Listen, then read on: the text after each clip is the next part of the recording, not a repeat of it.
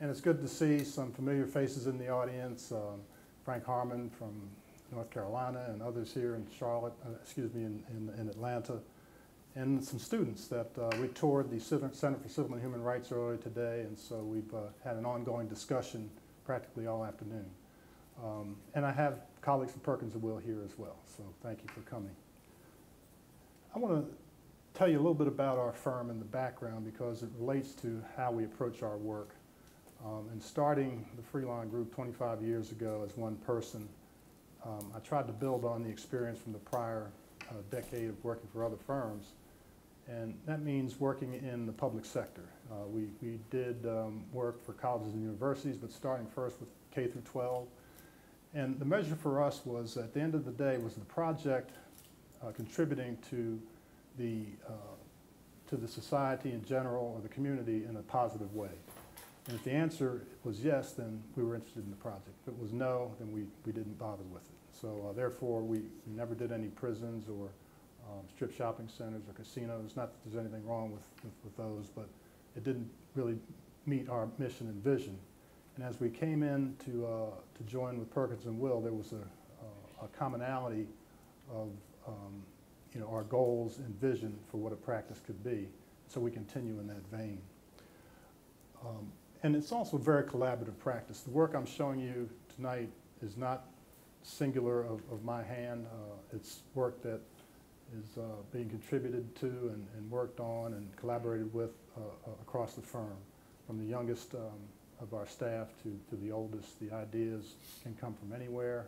We value diversity because if we all came from the same school or the same town or had the same background, we don't think the solutions would be anywhere near as vibrant. And so that is how our practice began, and it continues in the format of being Perkins+Will's North Carolina practice. And let's start with a small project, a very small one from some time ago, the Museum of the African Diaspora.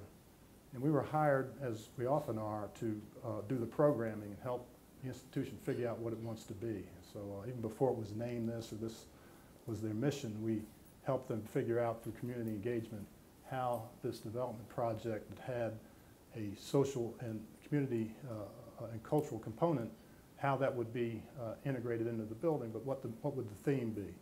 And so if we believe that the African diaspora affords us an amazing opportunity to show the interconnectedness of all people, and this is from the fundraising booklet that we worked on with Sussman Prasia out of Culver City, and when you look at the child's face and you read this line, if Africa is the cradle of humanity, then each of us is part of the story of the African diaspora. There's a mirror panel in the book, and so you're seeing yourself and realizing that we're all part of the human community. The site, very prominent, the Yerba Buena section of San Francisco 20 years ago was basically Skid Row, and the redevelopment agency slowly has brought this back to a point where it's a jewel in their city.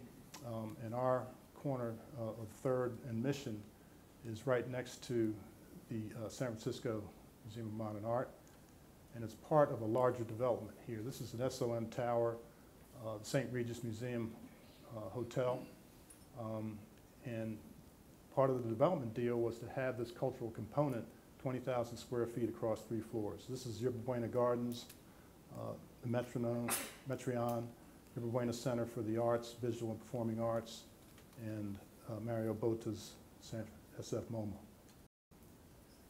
And if looking at it from the 3rd Street side, we can see part of the MoMA here. But it's a handsome SOM building.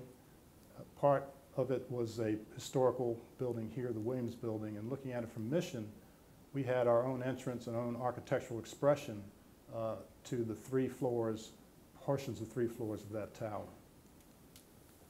And so as a departure point, we took the angle, the entry angle, and decided to make an intervention here to distinguish this place from any other sort of retail or office establishment along Mission, and to distinguish that with this canopy that blasts through the curtain wall and create some color and take that cranked angle and start our planning from that.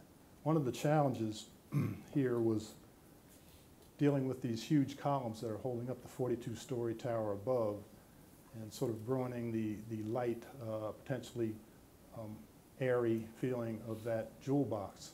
So we decided to cover the columns and use the stair as part of the story. And so the constituent images that build up to the child's face have this read from a distance, but as you're on the stair, it begins to tell the story of the African diaspora through imagery, but also sound coming through the wall. And the architecture becomes the first exhibit. And moving from one floor to the next is an ascension that is part of that experience. The stair is very light. It's cantilevered steel plates, no cables or columns. So it's a very visually light structure.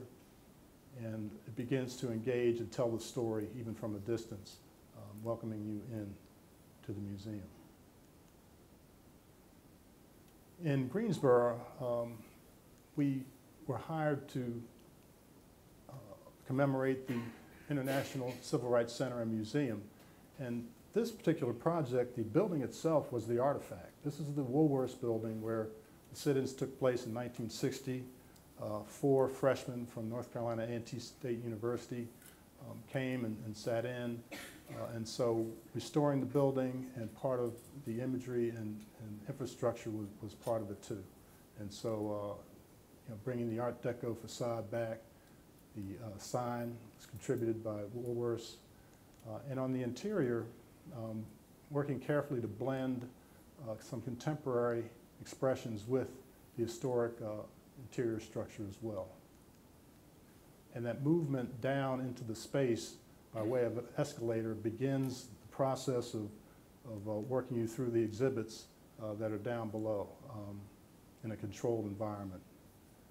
And then at the very end of this visitor experience, you come to the top again, and the actual lunch counter where the sit-ins took place is restored, but it's infused with technology and video stories that help to recreate what happened during that time from various perspectives.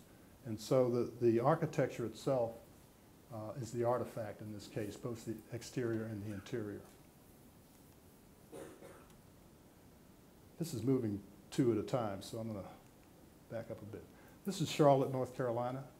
The Harvey Gantt Center for African American History and Culture is situated at a point in town just south of the CBD. This is the banking center of the Southeast, Charlotte. Here's your NBA arena, your NFL arena. You have the convention center here and a new development, mixed use, that was coming up. And our clients were given, we were given a number of sites to analyze with our clients. We felt that being in the cultural district, this new district that was coming up in this zone of the city, this green area represents what was called the Brooklyn neighborhood. Back during segregation, in the South in particular, there were standalone communities that had their own schools, hotels, theaters, etc. And it's all gone now. Typically 2 things happen. The freeway blasts through, but then on the plus side, integration means that you no longer need all these separate facilities. We wanted to find a way to commemorate that. This is the zone where that neighborhood had existed, and this is the cultural district that overlays that. And so we see the Beckler Museum of Mario Botta is finished here, the Mint Museum by Machado and Silvetti.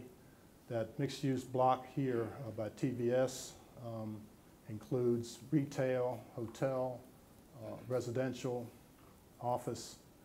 The convention center's here, Paycobb Freed's NASCAR Museum is close by.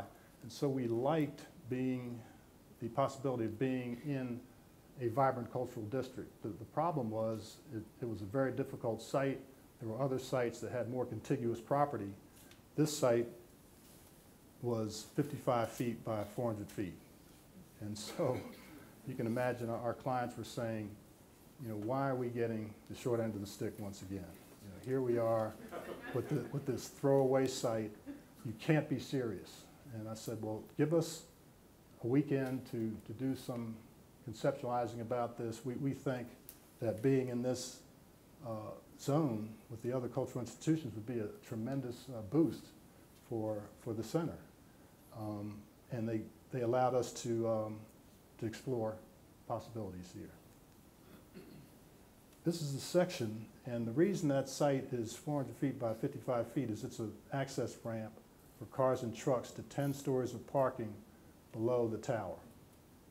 All right, and so cars come in at one level at the end, trucks, and then cars come in at a parallel ramp above it, and the site behind it is a future development site, so you really can't expand that way. Back to the neighborhood.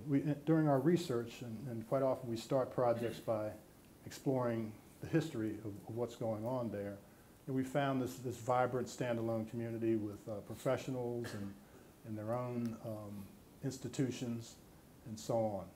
And this one particular photograph intrigued us. We found out this was called the Myers School. It was nicknamed the Jacob's Ladder School, partly for the biblical reference, but also during celebrations and graduations, folks would come out for photographs on the stairs, and signifying that education was a path to advancement, particularly during segregation days. And so that was one idea we wanted to explore, Jacob's Ladder. And then we also looked at quilting patterns and the tradition across the country and across cultures, but particularly in the African American community, of quilting and making something out of nothing, and African textile patterns, and the fact that we had this site that was nothing. What could we make out of it? How can we patch something together that was vibrant and relevant? And so our appointee became the elevation. Jacob's Ladder, the building had to be picked up because there were 2 ramps below it, and then the patterning, the stitching pattern of suggesting quilting around the building. So what do you do with a 55 by 400 foot building? Well, here's the truck ramp at one end, and the car ramp comes in the middle and turns down. And so you enter at the ends. This is escalators up and stairs up at the other end. And then on that party wall, where this is a future development site, you begin to organize things like toilets and elevators and mechanical equipment at that wall, 4-hour wall, where you cannot have windows. And as you arrive at the top of the escalators and the stairs, that's your lobby space, and it's shown here with a banquet configuration. You have a multi-purpose room, again, exit stairs, elevators, toilets, etc. Classroom, and your first gallery space. And one of the advantages of coming up and arriving at the center of the building is that at the 3rd level, where your full galleries are located, you don't have any corridors to take you there. You're already in the center of the building and can enter immediately into the major gallery spaces and pick up a couple of feet of cantilever. So even though you're in a long, skinny building, your primary exhibit spaces are, the aspect ratio is quite right. Then at the top, there is a rooftop deck, and you have administrative offices, classroom, and again, your support facilities along the party wall. And so looking across the freeway, amidst the TVS Tower and the other cultural institutions I mentioned, we have this very prominent image of the Gantt Center with the atrium, Jacob's Ladder expressed, and then the stitching pattern that we used for the high-tech grain screen perforated metal panel. So here's the entry at one end. Cars go in here. It's fairly well disguised. But you can begin to see here the entrance and exits for the cars right in the middle of our building. And then looking back up the street toward the tower. And then on the rear of the building, we continued that pattern, that motif of stitching, and created a very inexpensive light sculpture there. And one of my friends who's an architect in one of the expensive condos looking out on this site was after me during construction, telling me it better look good because I would look at that every day. And he gave me the thumbs up after this was done. That was David Furman, who's a prominent architect in Charlotte. And this is at the top of Jacob's Ladder at one of the entrances into the gallery spaces. So that atrium comes up, and you continue with that idea of the ladder. Some of the folding of the ceiling planes is reminiscent of what we're doing on the elevation. And then at the top floor, there's some gathering spaces that are used for revenue generating activities and rental. This is the sloped glass from the outside and from the inside. And it's been quite successful. People didn't want to believe you could do anything with that site. We felt like we were in the right place and were able to, with the client's help, deliver a successful project. And in the galleries, you wouldn't know that you're in this long, skinny building. Another civil rights project right here in Atlanta, the National Center for Civil and Human Rights, and some of the students who we toured today, the center, there'll be somewhat of a repeat, but I've got some new slides as well. And here, our research led to a familiar set of images, this notion of interlocking arms. And as you've seen with some of our other work, we feel that it's important, especially in cultural facilities, for the building to help tell the story, for the building to convey the mission and vision of the institution and to be fully integrated with exhibitry. And so this idea of interlocking arms was something that intrigued us. We felt that it was expressive of people from different cultures and age groups getting together for a common cause, Dr. King. And even today, as we, geez, this is moving fast, we see that that's an enduring notion of interlocking arms, even as we look around the world as human rights issues are prominent. And coming down here to present the scheme, this was what I found in the newspaper on the airplane. And I said to myself, well, we picked the right, this is a good sign. I think we have the right idea. And during the presentation, in a room something like this, I asked everyone to stand up and link arms and actually feel the power of that idea. Very collaborative. Here tonight is Herman Howard. Herman, where are you in here? There he is.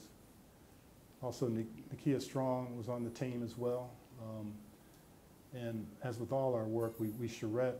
This is Gio Obata, who participated in the charrettes to see, what can we do with this idea of interlocking arms and just building models and sketching the old-fashioned way, but also, using some technology and laser cutting to explore options. The site is on the corner of Ivan Allen Boulevard and Centennial Olympic Parkway. This is the block that houses the Georgia Aquarium and the World of Coca-Cola. Coca-Cola owns the site and donated that quadrant to this project. Here's Centennial Olympic Park, the convention center, and so it's an interesting and intriguing site. You can begin to see two arms interlocking here in this scheme. This was an international design competition, and we were one of 5 finalists that included firms like Dillis Cofidio, Paycobb Freed, Norman Foster, et cetera. When we won the competition, people wanted to know, well, who's Freelon? And they kind of found out after that. And this is another instance where being in the midst of other cultural institutions was a good thing. With the aquarium here, this is called Pemberton Place, which is a grass plaza area, and the circulation from these buildings, we benefit from that. And this elevation is about 20 feet above that corner. So we've got opportunity for on-grade entrance at 2 levels. This scheme, the competition-winning scheme, featured 2 arms interlocking with cantilevers at both ends in an interior courtyard. This is a slide I didn't show the students before, but this is a view as you're walking from Ivan Allen Boulevard up to the courtyard and then a grand stair back up to the entrance at this end. And I'm breezing through this because the building doesn't look like this, those of you who've been to it. And there's a good reason for that. This is a model we built. And one of the things we did with the board is we gave them a memento of our presentation that included an acrylic three-dimensional model of this scheme, you know, the interlocking arms. And I think that was another thing that resonated with them. Now, that building was programmed to be 93,000 square feet plus or minus, and you know, we were on point with that. This was in late 2008, early 2009, and we all know what happened around that time. It was a very tough recessionary, beginning of recession, and you know, donations kind of dried up, commitments to fund the project were not as firm as they had been, and we were asked by the board to reduce the size of the building from down to 61,000 square feet. And we said, okay, instead of a courtyard, let's bring the arms together. They're touching now. There's a lobby at that intersection point. You still have the expression of the two arms. We went through up to design development on this scheme and felt pretty good about it. We thought that it would be a handsome building. It was designed for a terracotta rain screen. It fit very well on the site. And who can guess what happens next? The project went on hold for a year, and we were asked to reduce the size from 61 to 43,000 square feet, less than half of where we started. And the team was kind of upset about it. And I said, you know, let's take this as an opportunity to make an even better project. You know, I'm not sure I believed that at the time, but that was my pep talk. And so we did. We rolled our sleeves up and said, you know, what are we going to do? And back to the arms. I mean, you can only reduce arms so much, and pretty soon you end up with an alligator or a Tyrannosaurus Rex with these little stubby arms. So we said, look, let's maybe step away from the arm idea, okay? And we started thinking about how the building in a reduced footprint really began to open up the site more, you know, and that a smaller building really needed more verticality to it, right, to have a presence on this site. And we started thinking about the site as a space for action. And, you know, in this country and abroad, you know, places like the National Mall, Tiananmen Square, or Arab Spring, these are areas where the outside opportunities for that kind of expression are really important. And as our building began to compress a bit, it opened up opportunities for us to explore that notion of a space for action, really utilizing the site in a more powerful way. And so our building then is still caressing the content more like hands than arms, let's say. But it's not literal, it's very subtle, it's subliminal. But we're using the site then as this place for action with a plaza at the upper half and also at the lower half where your children and busloads of tourists will come from this direction. Others who are already on the site are coming from above. But then there's this moment of grand stairway that leads you around that curve and then a cascading landscape next to it for outdoor activities in a very gracious way to connect the two plazas.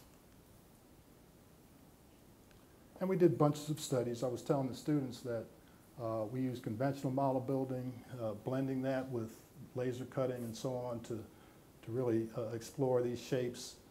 Many iterations of how those walls should be formed and what angle and, you know, what proportion, you know, how we're going to step around the site.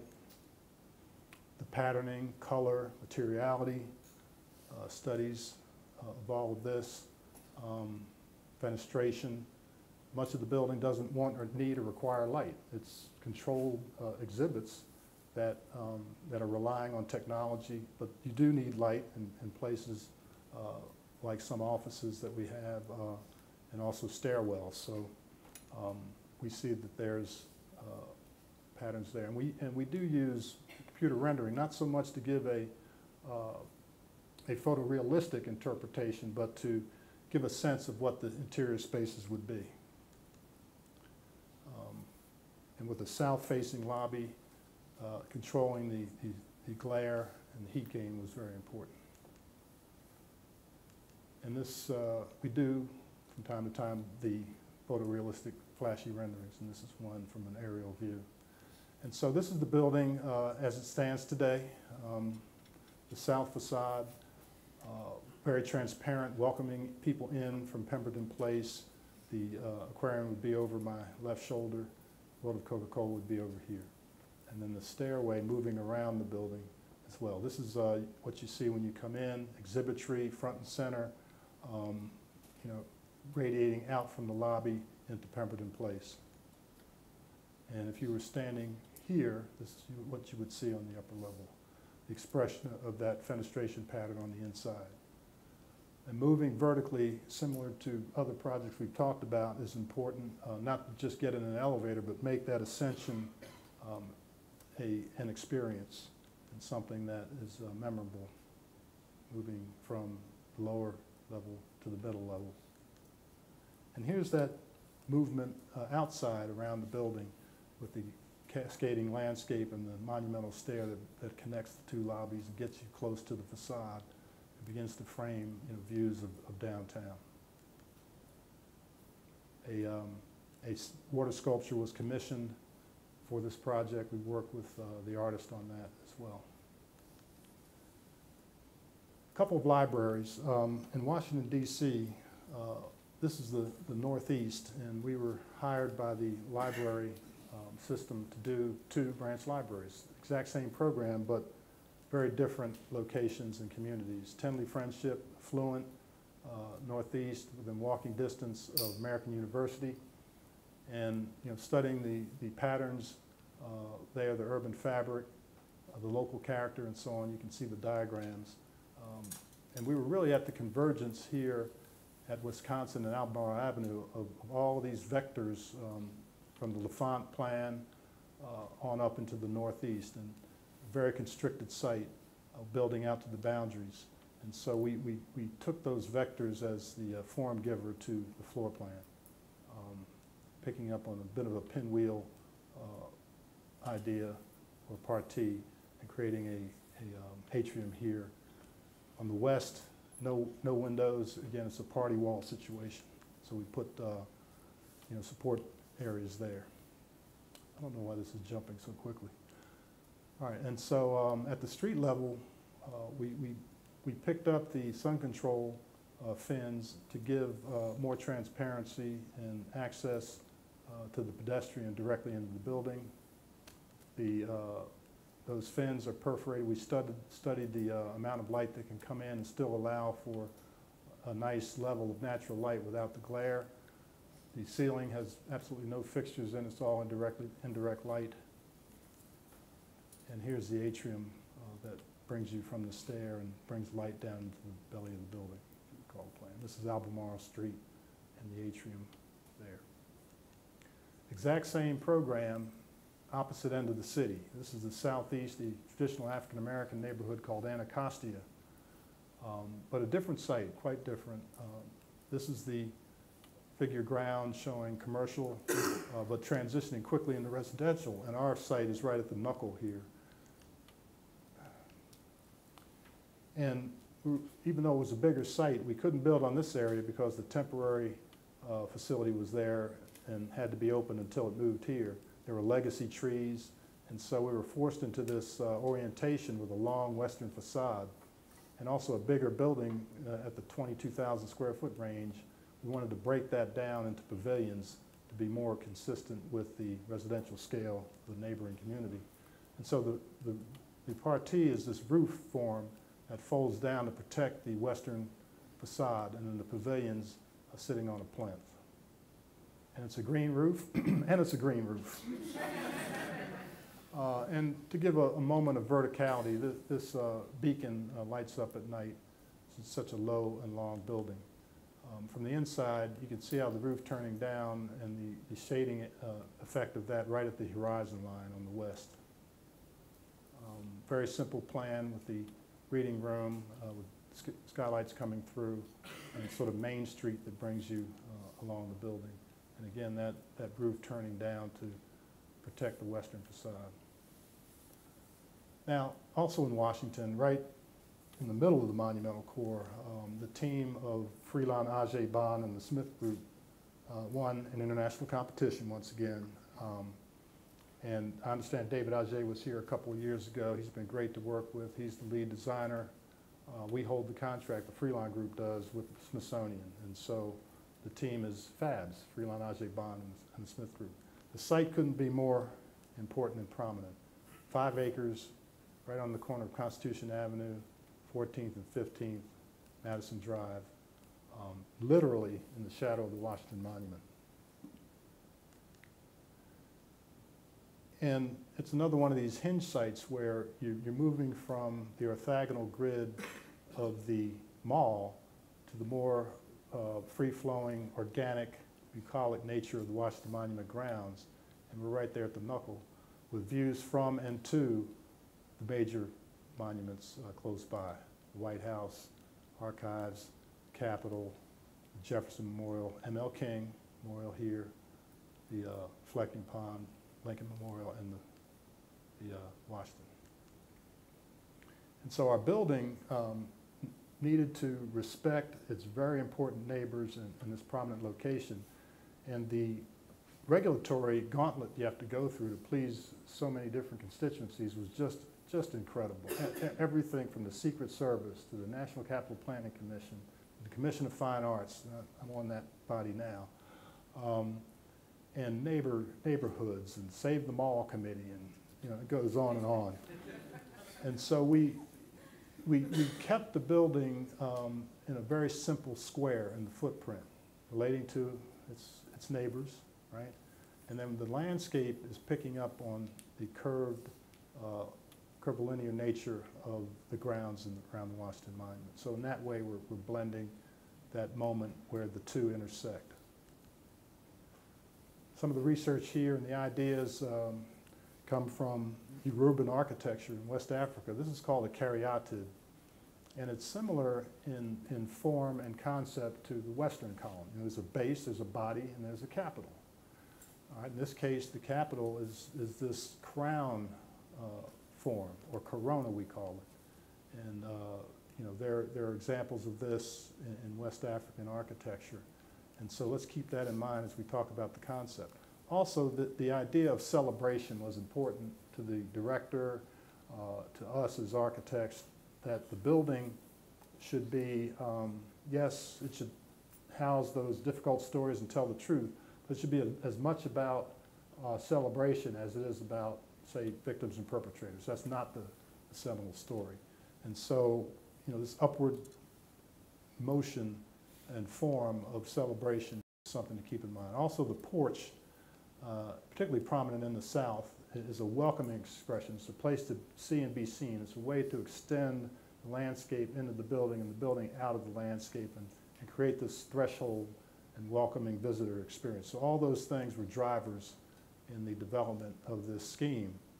And David's sketches cueing on this idea of the corona and how it could be this protector of the precious content inside, hand-drawn and during charrettes that we held together.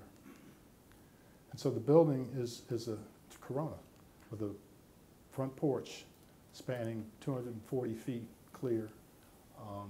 And the corona is clad in a bronze-type material, and the openings in the corona are variable, allowing different levels of light to come through, different views, framing different views to the monuments, and controlling heat gain and light coming into the building and giving us this form. And that angle is 17.5 degrees, which is the angle of the capstone of the Washington Monument. Another subtle reference right there. That's also 17.5 degrees. And so that porch is creating almost a microclimate of cool air coming off the reflecting pool. And we want this to be a place for everyone, not just about and for African Americans, but as Lonnie Bunch says, our director, the African American story is the quintessential American story of lifting oneself up and becoming successful. The main hall is this constellation of timbers that's lit from above, that at once is this sort of magnificent spectacle, but also is beginning to communicate the gravity and the weight of the exhibits above. Half of the building is below ground, and so we were very careful to bring light down into the building at the top of the corona tiers. This is one level down. There are major artifacts there that we're building the building around. For instance, a Pullman train car was lowered into place about a year ago, and the history gallery is being built around it.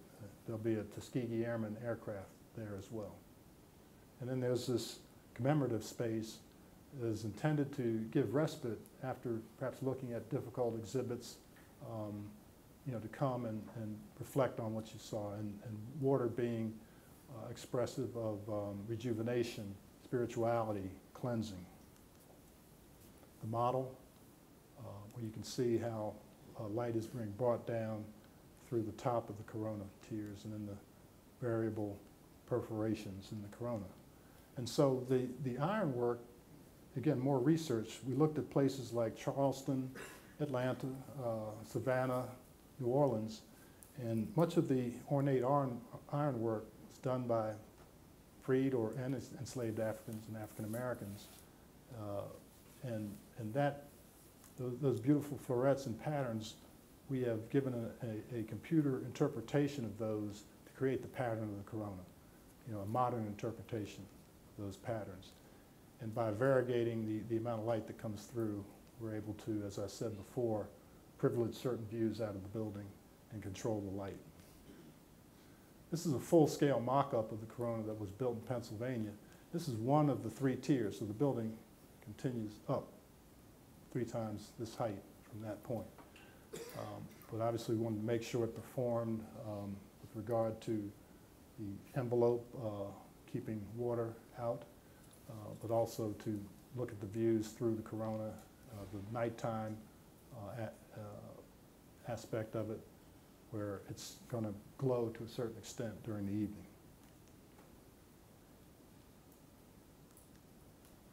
And we're under construction. This photo is actually a couple months old. You're beginning to see, if you go there now, the truss work that outlines the 3 tiers of the corona. Glass is being put in place, and this is the oculus moment where I showed you the contemplative water coming through.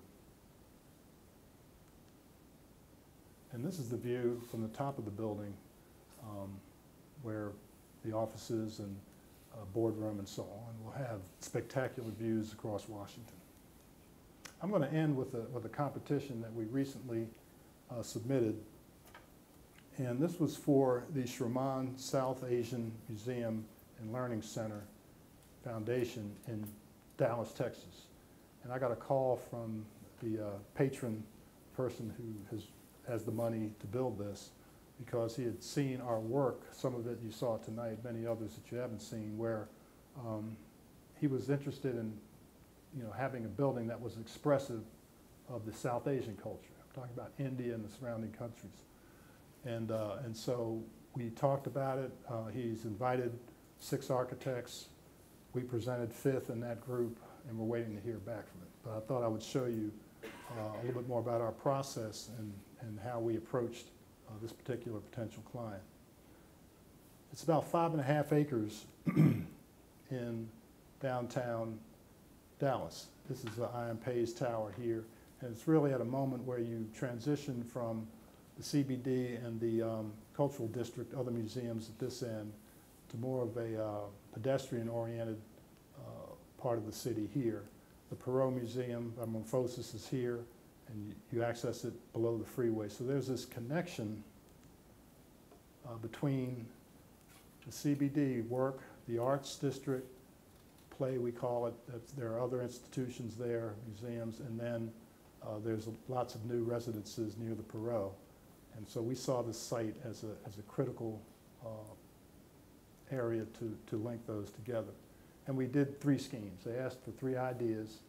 And I was explaining to the students that competitions are tough because you're working in a vacuum. You don't have the benefit of getting input from you know, your clients, so you have to kind of go on your own.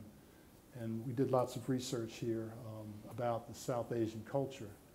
And so the first scheme was about absence, the space in between buildings, the spaces that are empty, and we wrote a design approach, a design statement for each of the 3 schemes. And I won't get into the detail here, except to say that, you know, the path toward enlightenment often flows through those spaces in between.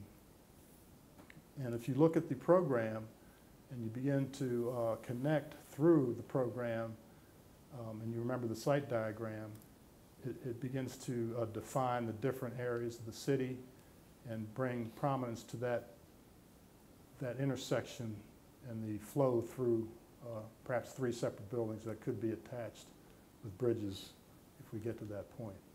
And there's precedent for these tight, you know, urban spaces in the South Asian environment, certainly, but also in more contemporary expressions of that form, and how the landscape would work as we preserve most of the land for future development. And as you approach the 3 pieces of the building, here are those, that canyon, if you will, that tight space between buildings. And we're standing at the center of that, where we have choices to go over to the Perot or through to the Arts District or back to downtown. And, you know, in a very quick study of the architectural treatment, understanding this is a competition, we would have more time to develop it. This would be the view from the freeway, and it was important to the client to know that on day 1 you might have your museum and center, but there is a landscape that could be populated with future buildings as well. The second scheme was about the lotus, and the idea that the lotus plant that you see above the water is one thing, but there's all this structure and earth and support below, and how this idea was central to the South Asian culture, and to express that architecturally was something we wanted to do with the second scheme. So the program is divided among 2 buildings, but in the center we have that jewel, that lotus plant that floats on a body of water, but you access it from below.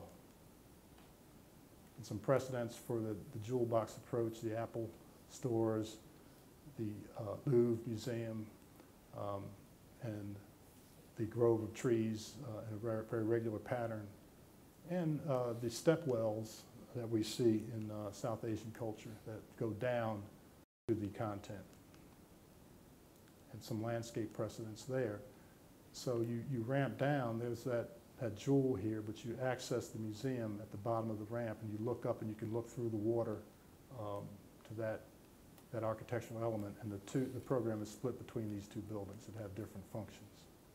And there you are at the bottom of the ramp, and there would be special exhibits in that particular aspect, and a view from the highway. And finally, the interconnectivity and the icon of the continuous knot is another cultural reference point for us. And that complexity and interconnectedness is an important concept in South Asian culture. So the program then becomes these pieces that are interconnected, and instead of putting a building in a garden, we're putting a garden in a building, where the courtyard is the primary interior function, some historical precedents for courtyards, but also contemporary, and then wrapping the building in a pattern. This is taken from the Taj Mahal, but giving meaning to the screening device by using patterns that are specific to the culture and landscape precedents. And so the building, this is the most compact of the 3 schemes, and if you can imagine this scrim or veil with the patterning that's appropriate to the culture, and then you're looking through the pavilions that sort of mimic the scale and size and shape, and looking across the courtyard back out into the landscape. So we're waiting to hear about this. We're very excited, but I thought it was a good example of, once again, of how we try and do the research and imbue the architecture with meaning that is specific to the client's mission and vision. And this was presented in a very small group. So we built these boxes. Each of them had the logo of the scheme, and we open the box and present those same drawings on these cards, you know, one at a time. Oh, come on, where am I? Yeah. with the day one development and then future development. Each of the schemes had their own box, and we presented that as a gift to the client, and we'll see what happens. That's Perkins+Will North Carolina. Thank you for listening, and perhaps there are a few questions I'll try and answer.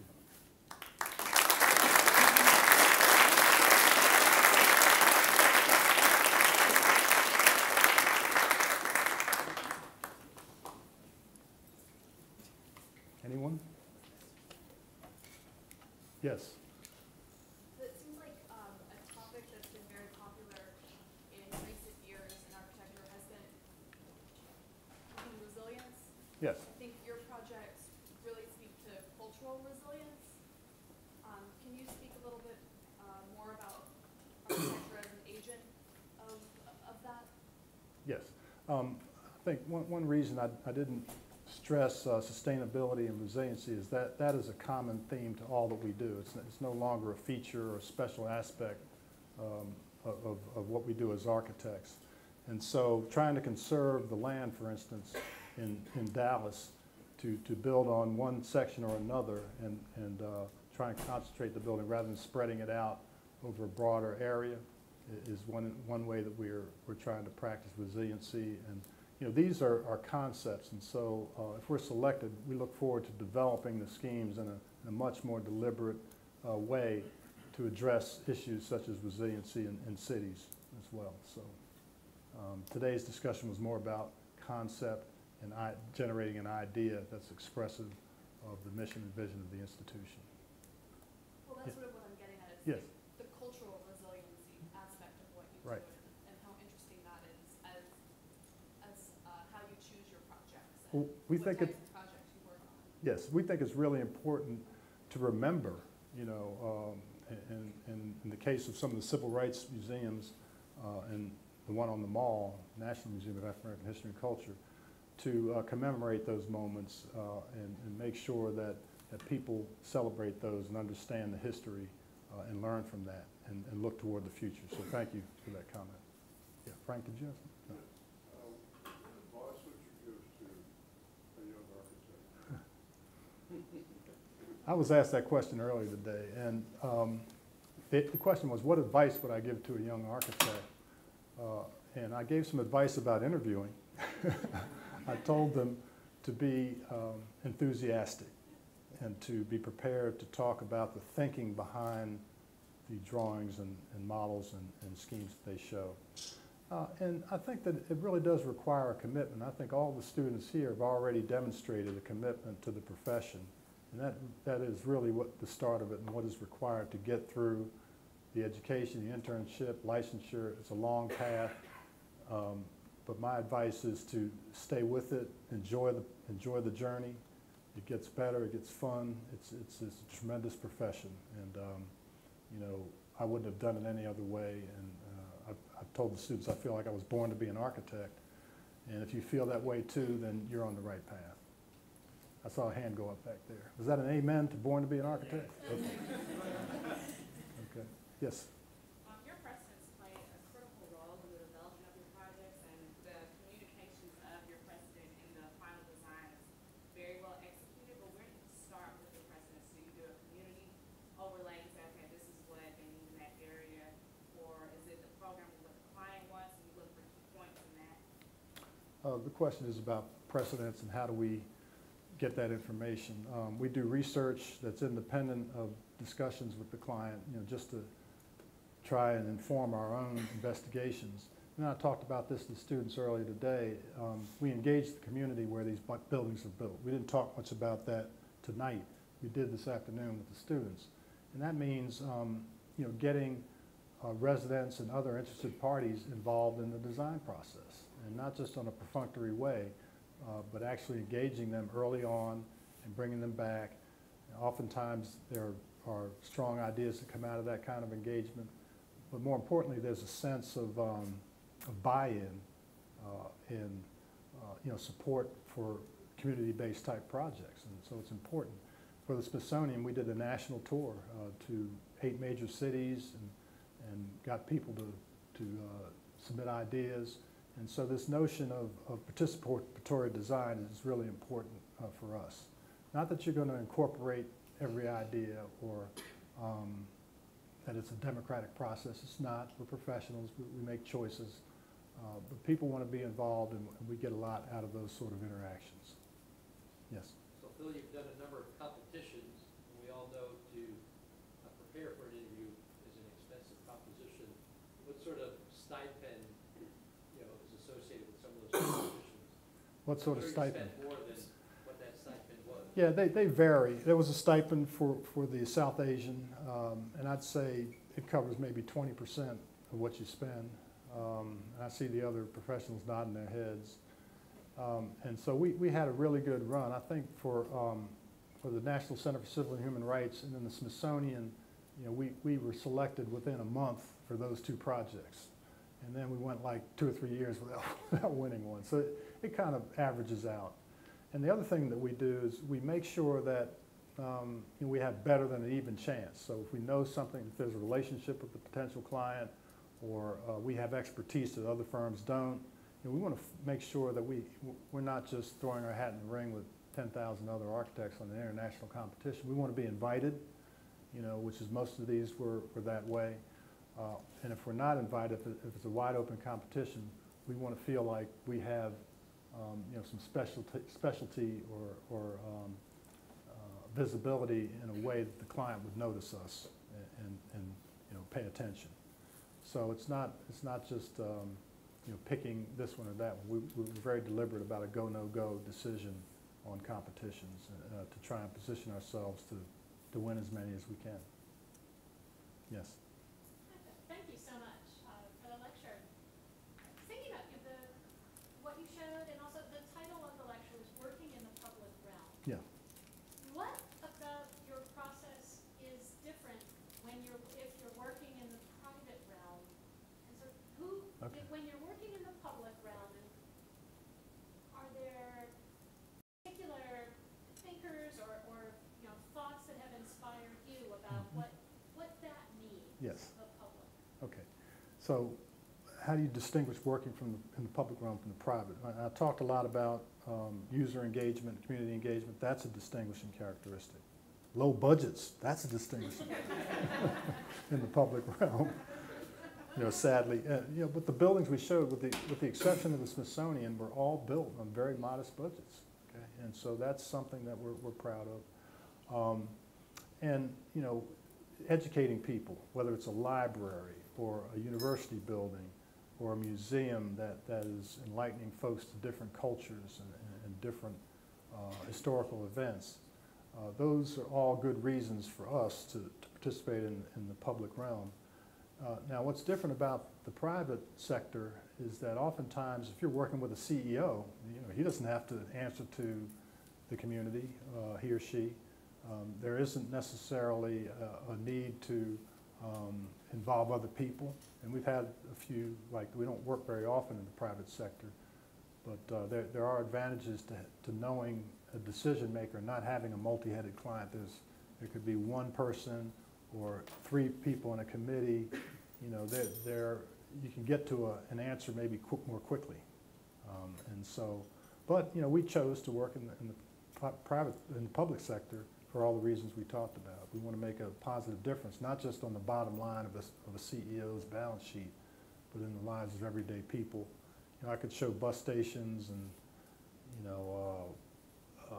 human services complexes that serve the very needy in these communities. Trying to provide beautiful spaces for those folks makes us feel great about being architects. In the back, yes? You've been fortunate enough in your career to do a lot of expressive and artistically significant projects. So what would you say you owe your success and fulfillment? Well, I spoke about this earlier, the collaborative process. And you don't wake up one day and you work for the Smithsonian. It started with small projects. I remember at my alma mater, North Carolina State University, Frank, and they were renovating. This was like 20 years ago. Their African American Cultural Center. Well, it wasn't a new building. It was in a corner of the existing student center. you know, but that, we did it, and it was in our portfolio, and that led to something else, and so it's very gradual. You know, 25 years, and so it's just, you know, keep having a vision for what you want to do, and then expressing that to the people you work with. So that's going to attract certain people to your firm. Others that want to do something else can measure against what we say we want to do, and either come join us or not. And we make choices about who we hire. And then, you know, when you have that commonality of thought and goals, then you're surrounded by like-minded people, but diverse in the sense that we come from different backgrounds. And the collaborative process that I spoke of earlier, it really is the fuel that drives our design work. That we have, you know, talented people working together. Yes, right behind the last question. Okay, I want to say first of all, a great presentation. Thank My you. name is Motley Okumabwa, and I noticed that a lot of your projects are inspired by traditional African culture and aesthetic. Mhm. And of course, you've translated them in a very beautiful, you know, contemporary way. Right. Do you find that it's an easy sell to your clients when you source from Africa like that? Well, well, in the case of the African American Museum, you know, that kind of makes sense. And the sell, I think, is in, you know, the process. I think clients are intrigued by how we do our work, right? And so if you can communicate that and involve them, then it's not so much a sale as it is, you know, bringing people along and engaging them in the process. So, you know, we don't go off in a corner and then come and unveil some masterpiece and try and sell it. It's more organic than that. I mean, it's a iterative process that involves not just us, but the clients and users and community as well. And so, you know, communicating in that way and, you know, garnering trust, right? I mean, that's one of the keys, I think, is our clients tend to trust our judgment and listen, and because we're listening carefully and aggressively, we can show them that this is what we heard and how it influenced the design and so forth. So that's the kind of process we use. Very good question. Maybe one more and we can wrap up. Yes, sir. Okay, 5 questions. Okay. Two questions. First question is, do you have any free time? And the second question is, if you do, what do you actually do in your free time when you're not doing this stuff? That's a great question. I do have free time, and what I do, since architecture is so collaborative in the way that we do it, what I spend my free time is doing something I can do by myself, and that's photography. You know, and I think there's a link between photography and architecture. That I do a lecture about that, not tonight. I'll give you a little taste. Well, if architecture begins with a blank sheet of paper or a blank screen on your computer, and you kind of build up to something that is evolving and becomes this complex thing, photography in my mind is the opposite. You start with everything, you know, the whole world, and you make choices. You narrow it down to a very narrow slice of time, and your own particular perspective. So there are choices that you make to go at it from the opposite direction as you do from architecture. So I like going out, not photographing, you know, none of these photographs are mine. I photograph landscapes, and, you know, the relationship of the natural and built environment is an ongoing theme for me. I've exhibited, you know, one-man shows, and I've taught photography at the college level. So that's one of the things I do. And I go fishing. That's another sort of solitary thing that I do.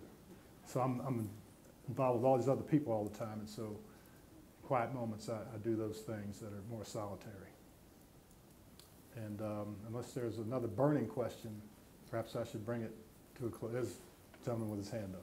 All right. So I'm from D.C. and I grew up in the Smithsonian. I've learned half the things I learned in my life in the Smithsonian. And so we're very conservative about what our vision is of the mall, you know, going up Yes. 3 generations in D.C. So we saw the Native American Museum go up. It's a beautiful museum. We went inside, there wasn't much there. Yeah. You know, and so we're worried, you know, about what future museums will be more about the space and the design, and not about the exhibits. you Yes. know. So I'm wondering about the African American Museum. Did you actively try to avoid that problem? Just be open? Well, there are open spaces and major public spaces in the building, but remember, we work very hard to integrate exhibitry and the building, so it's not two different things. And so Ralph Applebaum is the exhibit designer, and they were brought on board very early on. And in fact, we made adjustments to the architecture based on a good idea that he had about the history exhibit. And so that collaboration I talked about in museum work especially includes the exhibit designer, who's a partner with you, or should be, as opposed to just designing an envelope for exhibits and they go in and make it work later. And so I feel like we've been very cognizant of the notion that these spaces aren't just open spaces in a building. They're going to be expressive and help the exhibit flow and back and forth between the architecture, the artifacts, the high-tech exhibits, and so on. So yes, there was a deliberate attempt to integrate all of that and thereby making the interior, even more important than the outside. That's where the content is, right? And that's where the stories reside. And so a lot of attention was given to that. So with that, I want to thank you all for having me here, and I appreciate it.